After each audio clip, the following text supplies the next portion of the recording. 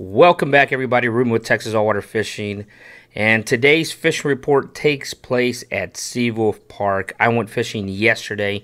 I did a open invite to my Patreon. You know, we are very close to the Flounder run. We're supposed to have we had a little bit of a light front. It really didn't drop temperatures. Actually, it's pretty humid and pretty warm this morning. But we're gonna hit out anyway. I'm just getting ready to get on the road. I'm gonna head over to Seawolf Park. I tossed an open invite for my Patreons in, and I had a Patreon that replied and said, you know what, I will meet you out there. Even though it's the middle of the week, I will meet you out there anyway. But I'm gonna get on the I'm gonna get on the road, then I'm gonna get on the water. We're gonna be wade fishing around Seawolf Park. I'm gonna be fishing with some gope. So if you haven't subscribed, I don't know why I keep saying this, but if you haven't subscribed to the channel, please go and do so. There's quite a lot of viewers that haven't subbed yet. So hit subscribe, push the bell notification, like the video, leave a comment, share the video, all that wonderful stuff. It really helps out the channel quite a lot. And I'm gonna get on the road and get going.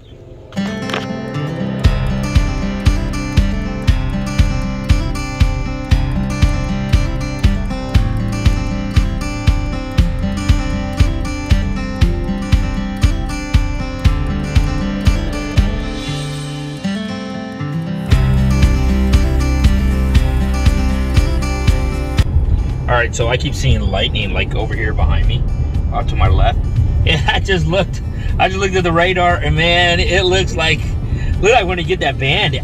When I left the house this morning, just a little while ago, it didn't look like any rain was gonna come, and all of a sudden now we have a big old pop-up shower, and it's gonna just grow and grow. It's kind of like towards the front of my truck, but it's just gonna grow and grow and grow, and we're going to get hammered. I hope that's not the case, man, but you know what?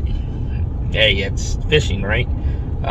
Lightning is not good when especially when you're in the water. So I'm gonna check the radar again, and then we're gonna check. I don't know, see if maybe we get a few casts in before it comes this far.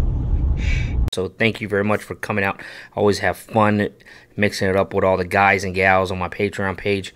We went out and wade fished Seawolf Park, really wanting to do a scouting trip. It's kind of early in the season. We haven't had a real cold front come in yet, so we're kind of waiting on that to take place. Hopefully we'll have that next week. So I wanted to go out, give me the opportunity to fish with a Patreon and go out and just kind of see what's going on out there. Rock structures, soft mud, see if I find any flounder prints, or really any flounder. The resident flounder are kind of active right now, so I was just hoping to see and get into those guys. Now, if you're not familiar with Seawolf Park, here's Houston, here's Galveston, and there is the island of Pelican Island. Seawolf Park is right here, little peninsula on the edge of Pelican Island. If you're not familiar with it, there's their address. Now, keep in mind, Seawolf Park is an extremely popular fishing spot. People like to fish all along these rocks. There's a pier. You have this side of Seawolf Park all along these rocks. You have this side of Seawolf Park along the sidewalk, and this edge as well.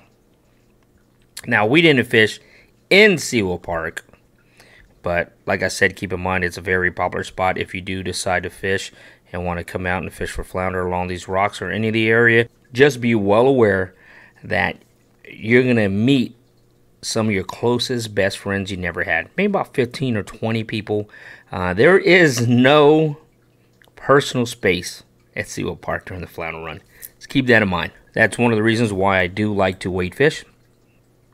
Now, yesterday we came out and we wade fished this shoreline over here. Very early on, we started feeling a lot of the flounder prints. Flounder get down and bed down a little bit, and they'll make those prints. Woo! That is a big hole right here. Holy crap. Dude. I can put both my feet in it. Where's that guy at? Look, I haven't stepped down. Look how much I stepped down. Watch. Could you tell? It's probably like an inch and a half. It's like, look, that's my foot in it. That's my foot out. So with that in mind, I'm thinking, okay, the flounder are active. They're moving around. A lot of times they'll come more shallow overnight, and we got there just around sunrise. And we're fishing with Gulp. Darwin is throwing a tandem Gulp, and I'm throwing a single jig head Gulp. He caught an undersized flounder right off the bat. I hooked into a real nice flounder. Unfortunately, it was kind of swimming away, and when I want to go set that hook, it just pulled right out of his mouth. Running with it. Oh!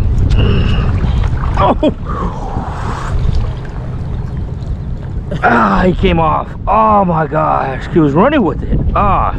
Whenever they run with it, they're swimming. It's so hard to hook set. That's why I started running. I started scooting up with them so I could get that hook set. God, he just pulled right out of his mouth. Oh my gosh. I told you to cast this way. You did say cast this way. I'm giving this my guide right here. That's my guide right here. He's my guide today. Oh my gosh, that hurt. Oh. When flounder hold down and you get that nice hook set to penetrate their jawbone, that's what you want to occur. A lot of times they'll pick up the lure and they'll take off swimming, and when that happens, unfortunately, you can't get that good hook set that you need, and that's the case. We did fish for a little while in the morning before the storms rolled through. We had a nice big band of rain, a lot of lightning, heavy rain. So we took a quick time out, ran over, grabbed something to eat. We came right back to the island. When we came back and returned, we fished this area over here, and it was completely and totally dead. We did find a few prints. We see any prints in here? Nope. I don't see any.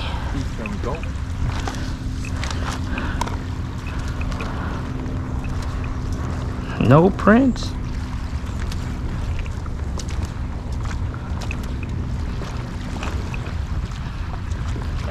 Here's one right here too. There's one right here, right here. Little print.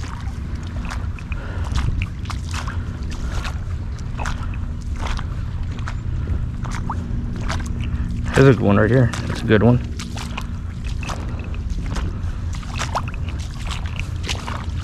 That one right there. Very soft mud.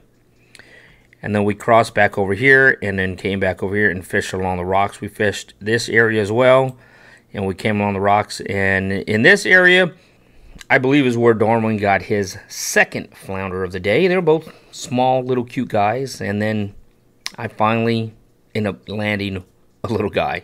So I got the little bit of the skunk off me. It's a potato. It's a chipper. Chippy! Chips ahoy! Ooh, put that on the stringer. Hell yeah. Here, let me see. Hold up the chipper. Hold him up loud and proud. Loud and proud. Hold on. Hell yeah. Do you see that hook set? Hey, look at that. Not a skunk. Look at it. Look at it. See how he's muddy on bottom? He's been laying in the mud all morning. There it is. Pig pen right here. He came off. Little pig pen. It was very slow. We didn't make it all the way down and cover as much area as we wanted to, because we did, like I said, we did take a timeout. We fished to about 1:30 and we got there just around sunrise. Keep in mind, mosquitoes, very, very bad. So you literally run from your vehicle to the water because the mosquitoes are awful. But we threw White. He had his luck with Penny, and we're fishing with Gulp and swim mullet Gulp. I caught mine. I had my first hit on root beer with a chartreuse tail. Actually, I think I caught them both on that color, or had the hit on that color. But you know, it's just real slow. The water it's warm. It's in the 70s still. We're just waiting for that cold front, like I said. Talked to a couple of the people, and they fished their early week, and then they were back fishing again, and just not very fishy as far as the numbers go or the size goes. we're a little ahead of the curve, but like I said, I wanted to go out. I want to get the lay of the land, see if there's any rocks, any structure, what's submerged, what's the ground feel like, where's a real soft mud at, where's a real firm mud at, if there's any dips or holes somewhere that I can fish around where it's going to bring in the flounder, because flounder like to come in and bump their nose against structure. That's why you find them around structure. They're kind of an ambush predator. So a little ahead of the curve, but I just wanted to give everybody a fishing report in case you are going out this weekend, and that Flatty Daddy tournament is going on this weekend. And next week, hopefully, we will have that cold front come through, and that's going to trigger the first bite. Don't forget to like, comment, subscribe, and share. And if this is what you like, and you like this kind of content, you want the fishing reports, you want the feedback, you want to see where I fished, then join Patreon today. Almost every time I go fishing, I make sure that I put a fishing report out for my patrons as it happened. I try to do it the very next day, if not the same day, just so I can give the guys and girls on there a heads up what is going on in the water, what are the conditions looking like, and where I am having success at. But thanks again. Hopefully next time you catch me hooking up.